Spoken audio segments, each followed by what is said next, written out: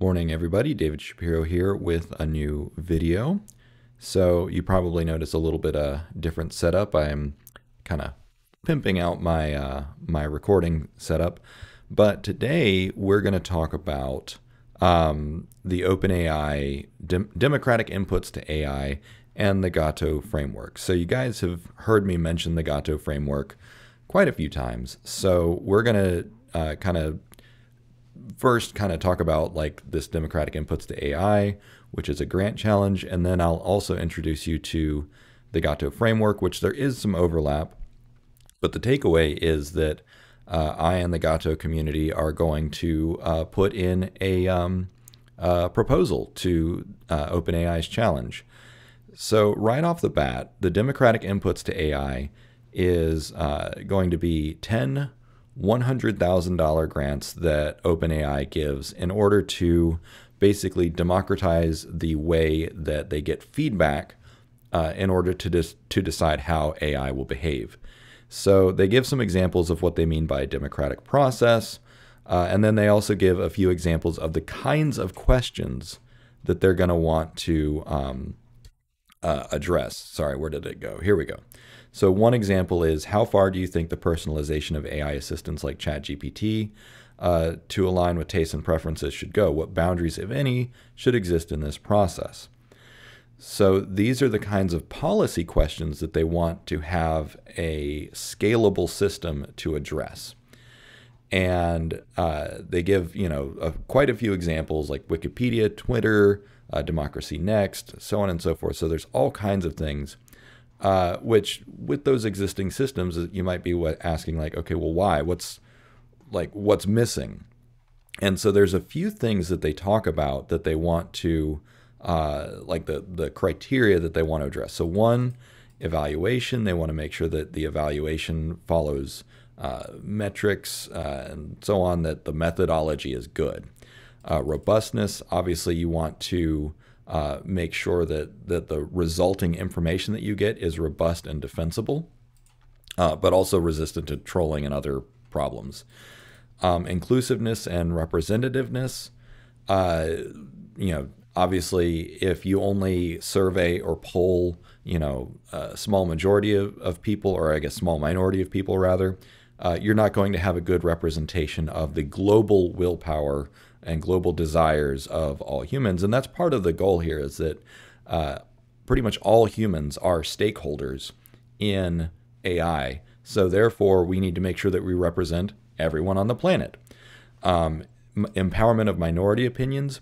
So this is one of the hardest problems, because when you have a democratic process, you often have majority rules, which means that you have tyranny of the majority. So how do you represent the interests of everyone while also kind of abiding by or following the collective willpower? So in that case, finding consensus can be very difficult. Effective moderation, again, making sure that stuff stays on topic, so on and so forth. Scalability. So again, scalability is one of the chief criteria here, because it needs to encompass the entire planet.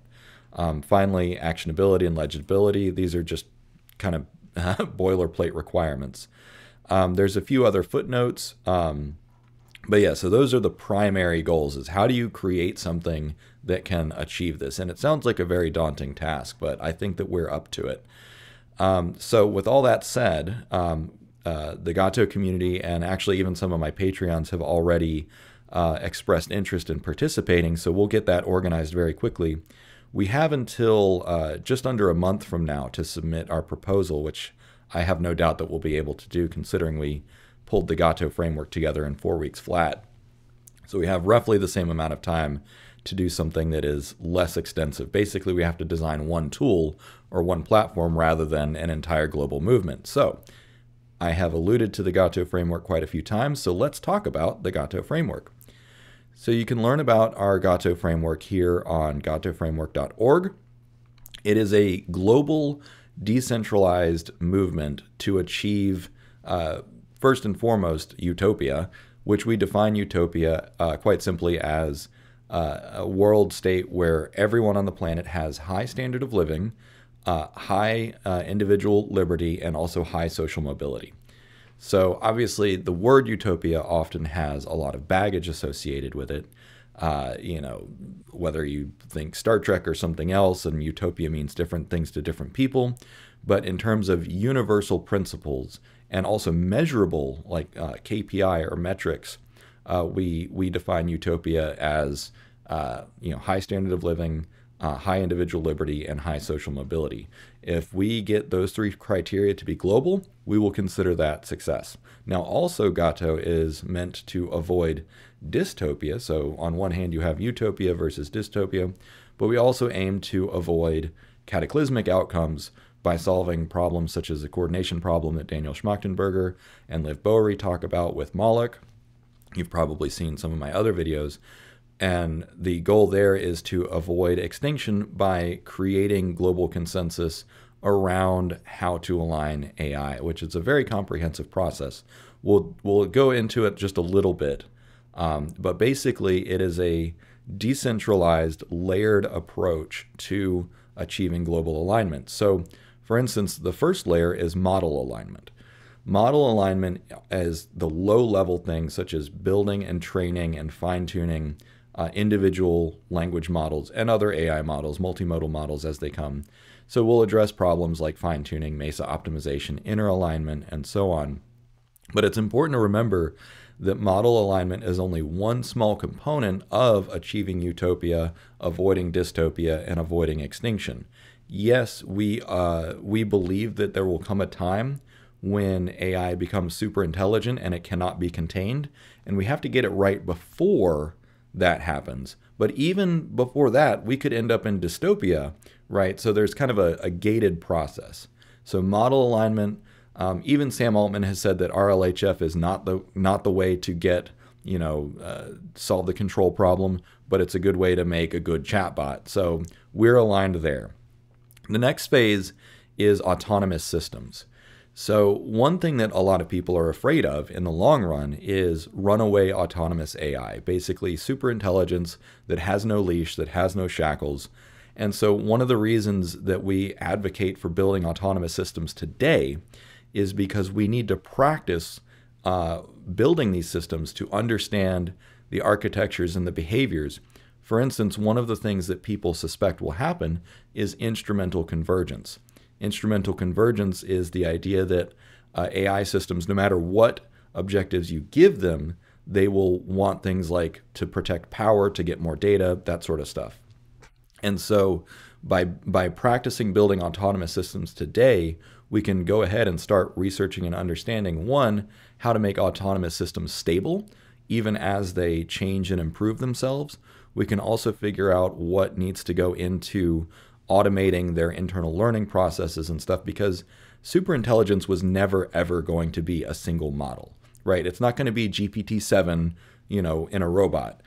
Autonomous systems from a software and hardware perspective are going to be very complex systems.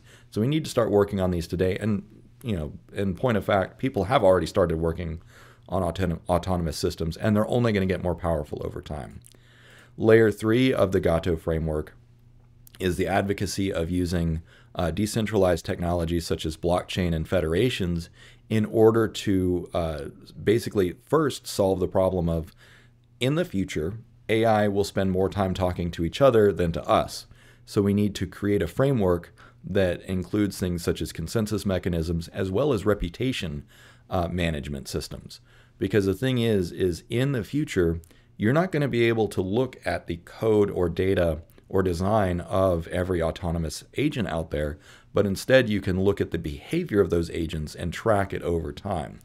And so then what we can do is embed alignment algorithms into those decentralized networks, and those decentralized networks can be used to gatekeep resources like data, network access, power, and compute. And that will actually change the instrumental convergence, meaning that autonomous AI agents will be incentivized to self-align if they want access to things like power, data, and compute. And that decentralized network will also create a layer that allows for easy collaboration between humans and AI, because again, blockchain, DAOs, and other decentralized technologies allow for collective consensus to be achieved before making decisions and actions. And that will be the kind of the fabric that pulls humans and AI together. And so those first three layers are the technical layers. These are the coding, data, and cryptographic problems that GATO aims to solve. But it's not going to be a centralized effort. This is just a roadmap that anyone can follow. And so then the top four layers of GATO are more about the social, geopolitical, and economic layers. So for instance, layer four is corporate adoption. We have one simple mantra, which is aligned AI is good for business. Fortunately, it seems like some companies, OpenAI, Microsoft, and IBM, believe this, at least in principle, at least in word. Obviously actions speak louder than words, and so we will see what actions they take over time. But the general principle is, and many of my Patreon supporters already get this and know this, where, I help them with understanding AI alignment, and they say this is obviously good for business. Aligned AI is good for business for a number of reasons, not the least of which is that it's more trustworthy and more scalable. The more aligned an AI system is, the more trustworthy it is, and therefore the less supervision it requires, which means that it is more scalable and can take on more workload faster. So in this respect, we hope that this pattern proves out over longer periods of time, which means that those businesses that adopt aligned AI will simply do better in the long run, and they will have a competitive advantage. Obviously, we can't count on this forever, which is why we also advocate for national regulation. Now, fortunately, we have seen calls for national regulation already, ranging in, from empowering existing agencies like the FTC, SEC, and so on and so forth. And those are, of course, American entities. Pretty much every nation has regulatory bodies that are already in place that could be empowered to help regulate AI. Now, that being said, there's also a case to be made for advocating for an AI-specific entity. We're not going to take, GATO is not going to take a position one way or another, but we do advocate for national regulation of some kind across the world. And this national regulation is not just about punishing or constraining. We also advocate for incentivizing aligned behavior, such as through research grants and other financial incentives, maybe even including tax breaks for companies that meet alignment standards. Similar to how there are carbon credits, for instance, as one example of incentivizing the behavior that you want to see with financial gains. Again, we believe that aligned AI is its own financial incentive, but not everyone's going to believe that. One example that I like to use is when smoking was banned from bars and restaurants. When smoking was banned from bars and restaurants, it actually increased patronage of bars and restaurants because a few bad actors, aka people that wanted to smoke inside, that noxious behavior was no longer allowed, and so then businesses all benefited, and now it's just a foregone conclusion that you shouldn't allow smoking inside. That is the kind of nature of national regulation. So if we ban misaligned AI, it'll bring more people to the table. Number 6 is international treaties. So GATO advocates for the creation of international agencies. OpenAI recently published that they are advocating for an agency modeled perhaps on the IAEA, the International Atomic Energy Agency, which is a regulator that performs inspections and other functions around nuclear energy and nuclear enrichment.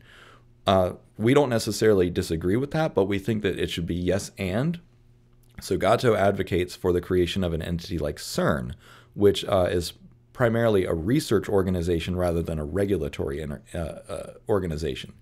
And the reason that we advocate for international cooperation on AI research is because, again, we believe that eventually, one day, we are going to lose control of the AI, in which case human regulation won't matter. So what we need to do is actually focus more resources on understanding alignment and autonomous systems and how to create what we call axiomatic alignment. So axiomatic alignment is one of the goal states of the GATO framework, wherein alignment is very difficult for AI to deviate from due to a saturation of aligned models, aligned data sets, and what we also call epistemic convergence, which is the idea, it's very similar to instrumental convergence, but the idea of epistemic convergence is that any sufficiently intelligent entity, no matter where they start, they ought to come to some similar conclusions, with obviously some variance, but by intersecting with the same laws of physics, the same universe, the same galaxy, the same planet, pretty much any sufficiently intelligent entity ought to come to some similar conclusions. And then finally, the top layer of GATO is global consensus, wherein we use exponential technologies like AI, social media, and so on in order to create outreach into the academic institutions, into primary education, into industry, so on and so forth. And that's why I've been doing more interviews, for instance. So those are the layers of GATO. And taken all together, the goal is to, again, achieve, utopia, avoid dystopia, and avoid collapse. And each of these layers, you don't have to eat the whole elephant. The idea is that whatever your specialization is, you can participate in GATO without saying like, yes, I am a GATO employee or whatever. That's not the point. We also have the GATO traditions, which is a set of 10 kind of principles or behaviors that everyone can engage in to help advance this initiative towards global alignment. So the first tradition is start where you are, use what you have, do what you can. Basically, this says that whatever you're capable of, whatever your passions are and your strengths are, you can use them.